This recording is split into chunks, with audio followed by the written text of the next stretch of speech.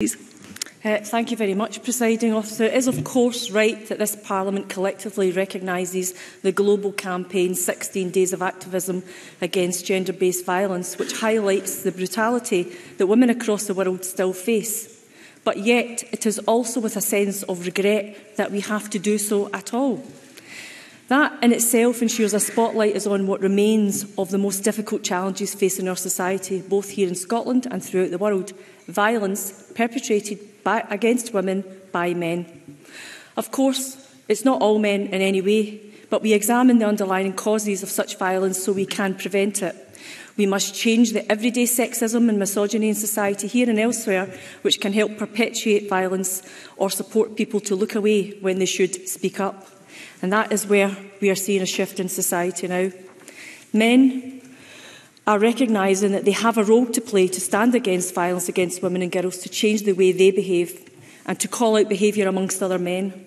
Men's silence can feel unsupportive or even condoning of the violence that women and girls experience.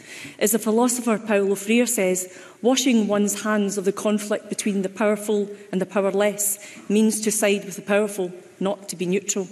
Presiding Officer, it's vital that men speak out. We need men to lead by example to their friends, their family, their children. So I say to men, we need you to reflect on your past experiences. We need you to reflect on the times you may have inadvertently been permissive about misogynistic values because of the way it was framed as a joke or maybe just banter. We need to look critically about how the power imbalance has impacted those who we know and love. And we need you to carry these messages proactively to the men around you. Men must take the lead in this challenge. They hold a unique place in changing their peers, even when it is challenging their peers, even when it might be uncomfortable. Believe me, that discomfort is less damaging than being a victim of violence.